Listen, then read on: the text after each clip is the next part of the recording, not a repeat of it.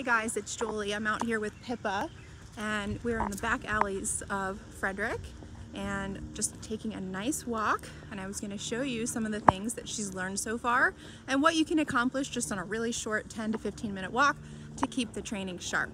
So obviously right now I've got her in a nice heel.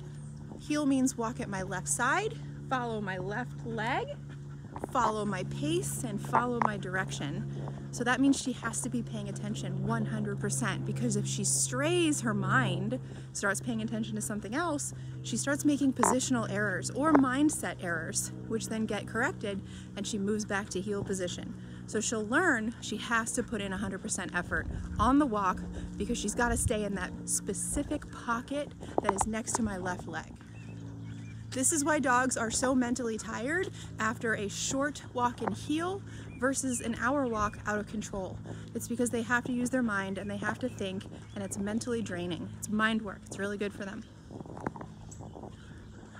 We did a video the other day with Josh pushing her heel back about an inch, because when I first started working with her, it was a little bit too far ahead. So we did some heel work, pushed her back about an inch, and she's right in that pocket next to my leg. It's beautiful.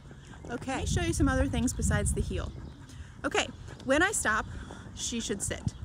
Sit, good girl. And she should stay until given further instruction or released. I'm gonna flip the camera around here.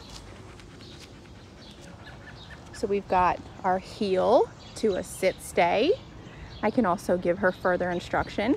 Down. She lays down on command. She's got a nice automatic double down, because that's another thing we've been working on the past couple days, is when you lay down, you might be there a while, so just relax, put your chin on the ground. Now I'm going to show you the recall. You can say the word come, or you can just tap the tone.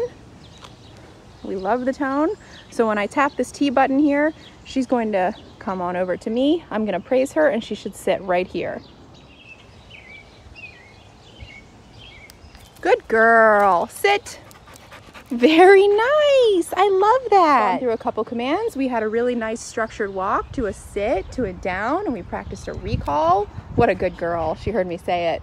And you're probably wondering, well, how does she take a break? How does she know when she can go to the bathroom?